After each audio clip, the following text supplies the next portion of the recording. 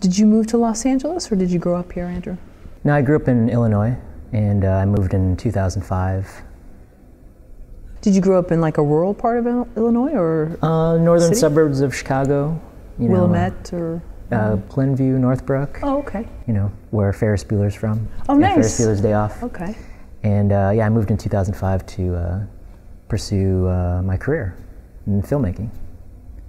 Did you go to school for filmmaking or writing? No, I wanted to go to USC or UCLA, but it was out of state, it was really expensive.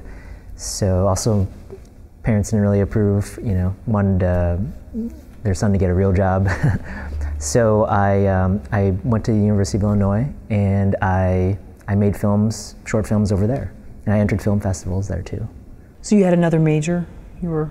Yeah, I majored in psychology. And yeah, I was, you know, I'm still very interested in psychology and I like to put that in some of my writing.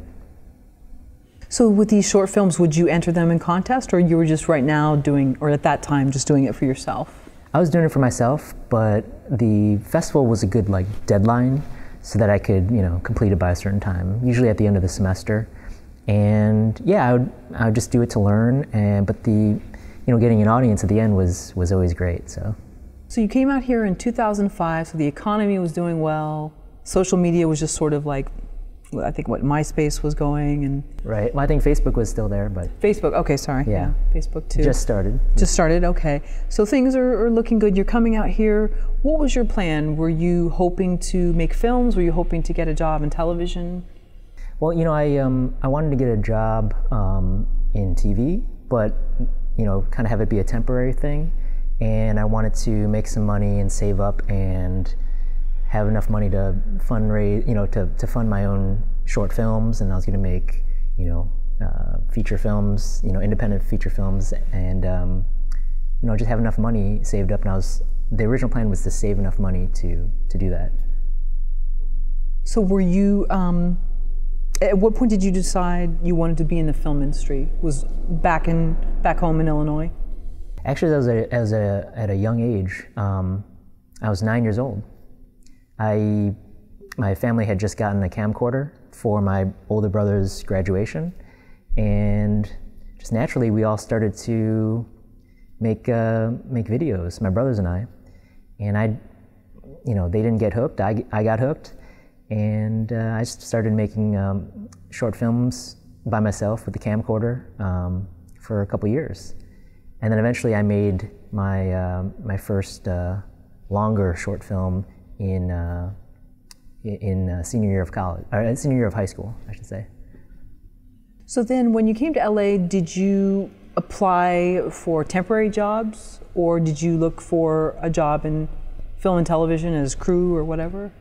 Well, in college, I actually interned I got a job at, or actually I got an internship at Malcolm in the Middle. It was through you know, one of my brothers had a hookup, and there was a good like entry to get in. It was the writer's office. And while I was there, I also applied for other internships, and one actually became a job, and it was working on an independent feature.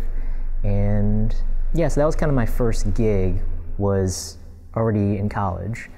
And then after college, I actually moved out here and started looking for work, and I ended up getting onto Prison Break, season 1, and the post-production department. And that was also through my other brother. You know, he had a hookup with a producer on a different show, and I totally messed up that interview.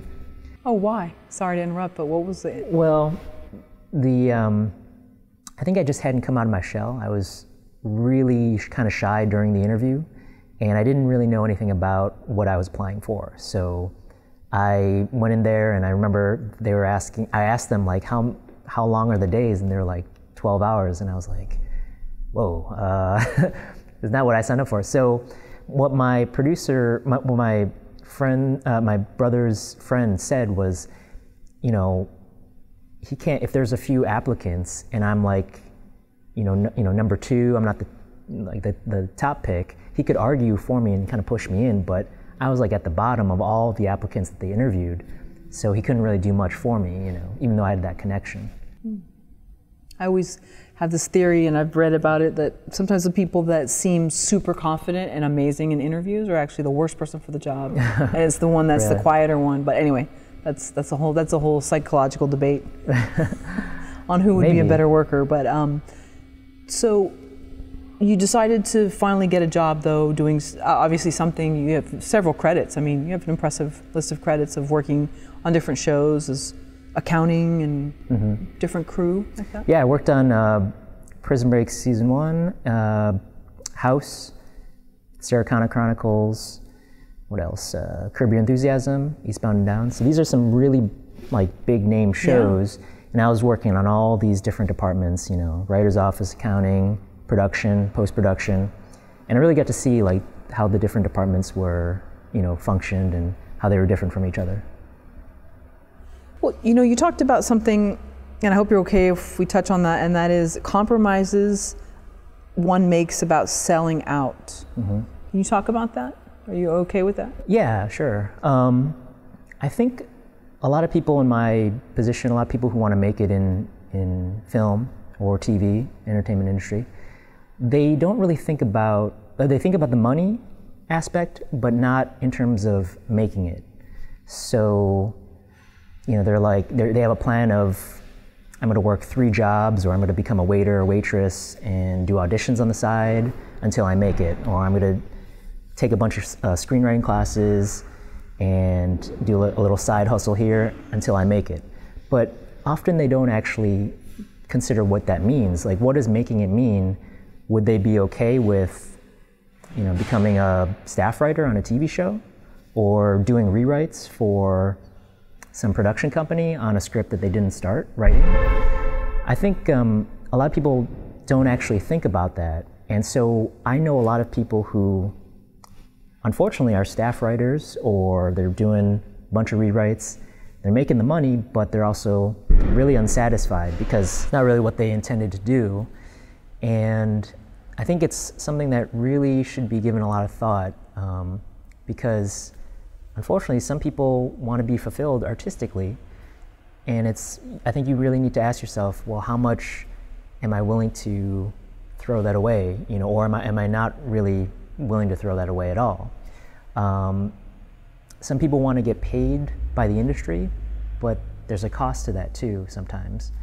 So that's why I always encourage people to, if there's another way to make money that's really easy, to try to pursue that and try to be as independent as they can from the industry, if you're someone who wants to be independent. Now, I know some people who are staff writers, or they get hired to do rewrites, who are completely happy and satisfied. But you have to ask yourself, which one am I?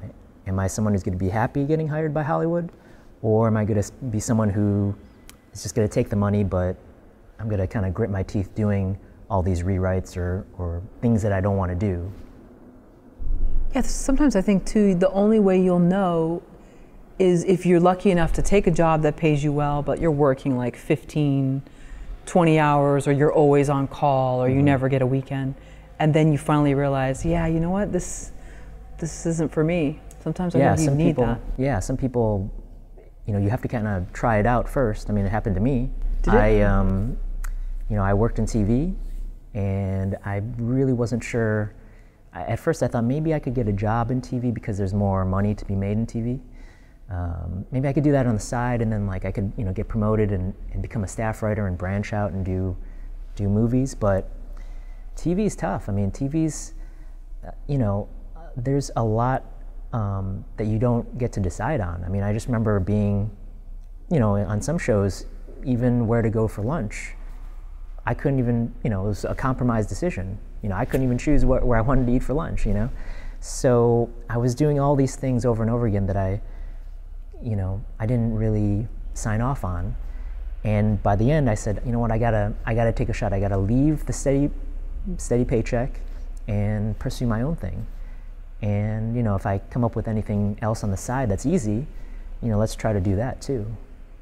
I think some people, they thrive in those corporate group settings. Sometimes I'll see people at lunchtime, a big group of people, then I'm like, yeah, they look like they're coming from some studio job or something within Right. the industry, advertising, whatever, and they look perfectly happy, and maybe they are, maybe they aren't. But I think for some people, they can do that, and I think again, some people can't, and that's not a bad thing. If you want to do something independent, it's just harder, I think, to get that Right. paycheck. It is harder to get that paycheck, but keep in mind that, you know, the downside is that someone who's getting that paycheck, you know, they might not be as fulfilled artistically as, you know, someone who is, or someone who is doing it the independent route, making what they want to make.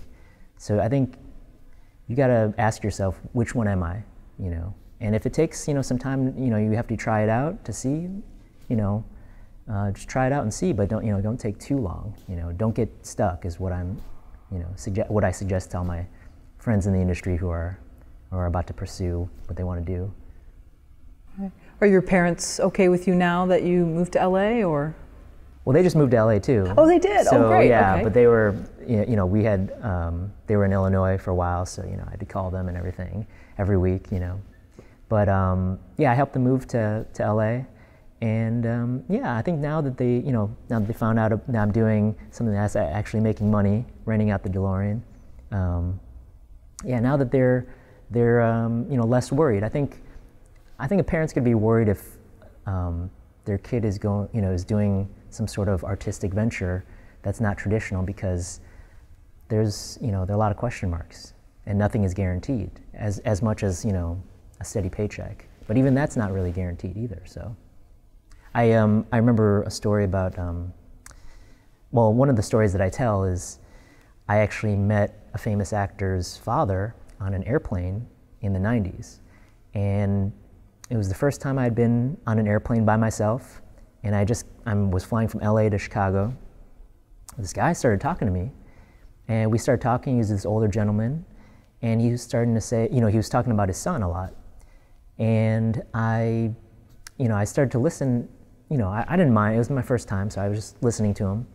And I thought he was really cool because he really supported his son emotionally, even though his son was kind of struggling at the time as a struggling actor.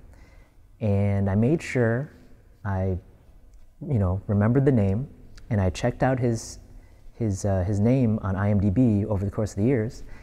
And his son is now one of the biggest names in comedy. So wow, right. So, and cool. I remember specifically asking him, you know, do you think your son's ever going to make it?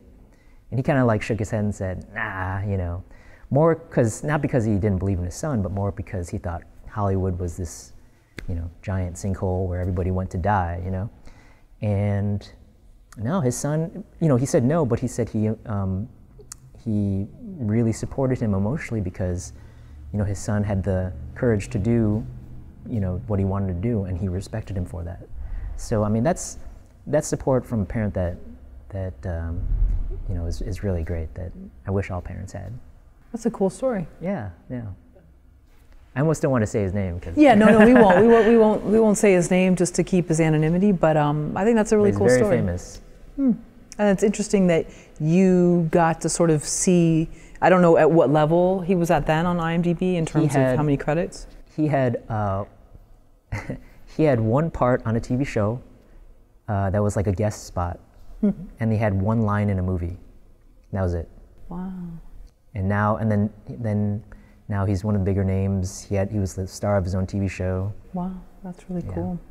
Yeah, I always find it interesting to see someone's transgression of, you know, how they were in the beginning, and then sometimes it's more exciting than to actually think what their lives might be like now. Right.